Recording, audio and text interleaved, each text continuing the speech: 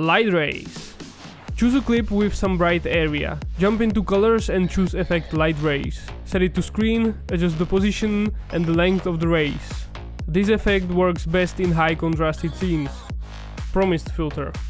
Select a clip with some highlights, then go to color page and add a glow effect. Then set it to screen. Switch to glow only and move the threshold slider. You should see only the highlights and it should not be blown out, but play with it to match your style. Then adjust the spread. Artistic vignette. If you want to bring more attention to center of your frame and make the subject stand out, then go to color page and after your color grade create 3 nodes. On first one we want to use tilt shift blur and in a depth of field play with the focus ranges. On the second node do this again but change the angle to 90 and adjust the effect. This creates a blurry looking vignette emphasizing the subject in the middle. To add a bit more abstraction, on the last node use prism blur. Reduce the blur and play with the aberration. Then use a circular mask on this node to have it only on edges. Strobe effect.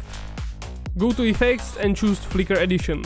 Adjust the settings to your liking and there we go! Party! Oh yeah! Magic mask.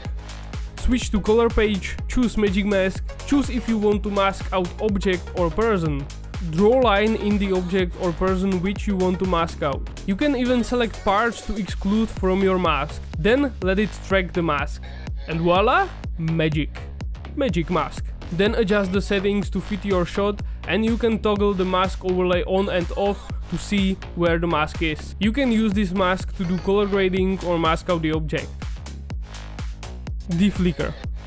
Choose effect called Deflicker. Set the type to lights or time-lapse and see the magic happens, but it's quite heavy on performance. Edge detect. This effect can be applied in many different ways. Duplicate the clip, put on the edge detect, go to settings and adjust it as you like it. You can have it colored or monochromatic. Go to settings and switch blending mode to screen. Now it is up to you. Scale it up or down, animate it, move it around, let it flicker, play with different blending modes. Analog damage and overlays. In Davinci there are built-in overlays. Go to effects and resolve FX textures. There you have analog damage, film damage and film grain. Choose from many templates and even combine those effects if you would like to. Patch replacer. To remove some spots or dust from your lens in post, go to color, choose patch replacer, adjust the area to fit your spot and specify the second area from where it takes the information to cover it. Voice isolation. Choose audio with any type of noise over your voice. Go to sound settings and turn on voice isolation. And now it will do its AI thing. And voila, no noise. This was my 10 editing hacks in Davinci Resolve. Here you have some more tips and thank you so much for watching and see you in the next one. Finally, it is nice weather, so I'm going to work out.